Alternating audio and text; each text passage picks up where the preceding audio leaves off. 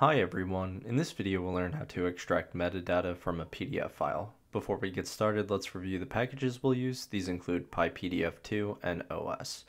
Let's start first by reviewing what PyPDF2 is, and it is a free and open source pure Python PDF library, capable of splitting, merging, cropping, and transforming the pages of PDF files. It can also add custom data, viewing options, and passwords to PDF files. PyPDF2 can retrieve text and metadata from PDFs as well. What we'll do first is we're going to pip install PyPDF2. I am doing this within a Jupyter notebook, so within a Jupyter cell, I am going to start with an exclamation point, followed by pip install PyPDF2. You can also run this from the command line by just pip installing PyPDF2. Let's run this and import our modules as well.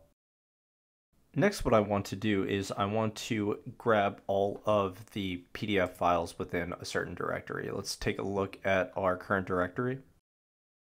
We see that we have our PDF here. Let's take a look at it. And this is an article that I wrote on Medium, and I want to see if I can extract this metadata. Let's go back to our Jupyter notebook. In order to save the PDF file into a string, what I'm going to do first is save it into a list.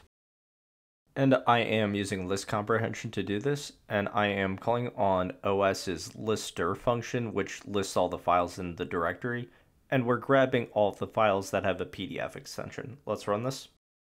What I want to do next is save this into a string, so I am going to create a variable called PDF.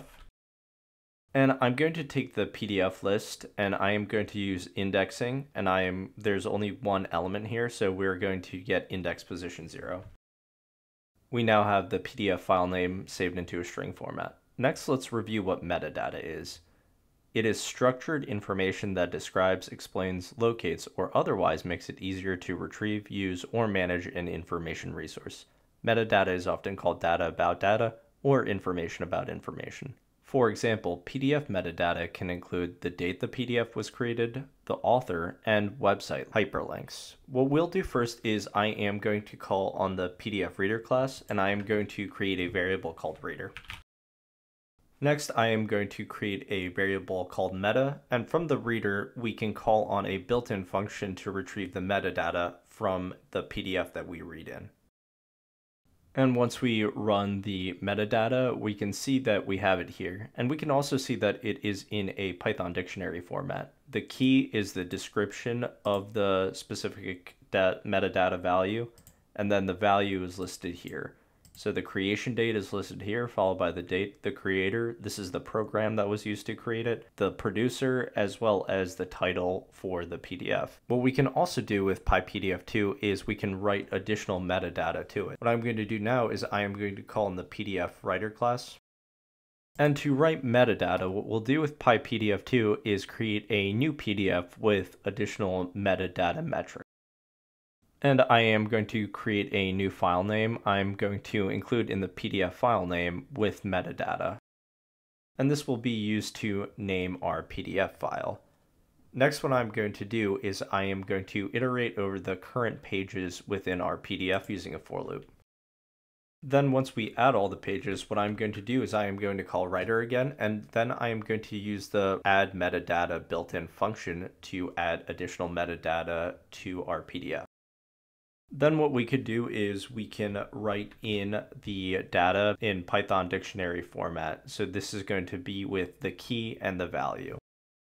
And the way that we create a metadata key is we need to have a / within our key, followed by the name of the metadata key. Then we have the value on the right-hand side. Let's put in some additional information into our Python dictionary.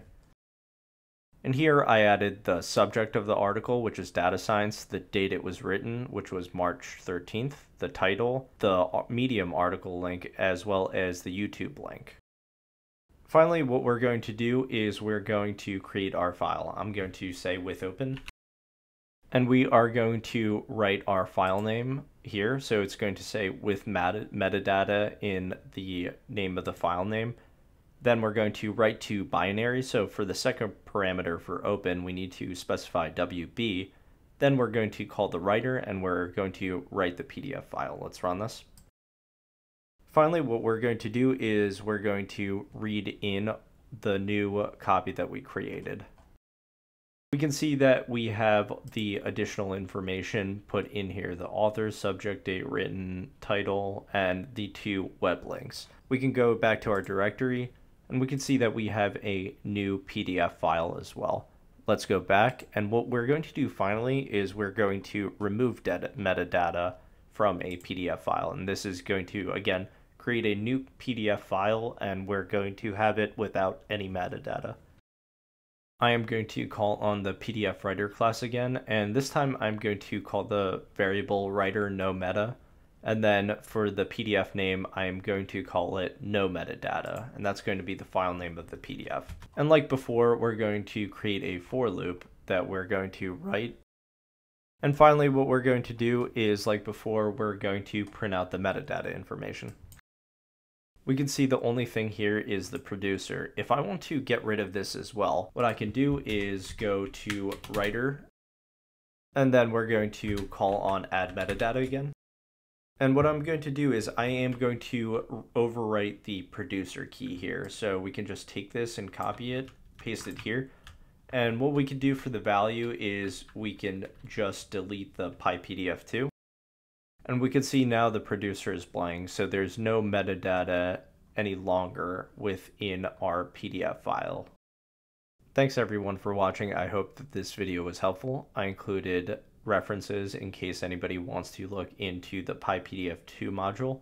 I also included video links to encrypting PDFs and merging PDFs, which are YouTube videos I created. If you liked the video, feel free to subscribe. You can also connect with me on LinkedIn, Twitter, GitHub, Medium, and Odyssey. Thanks everyone for watching, and happy coding.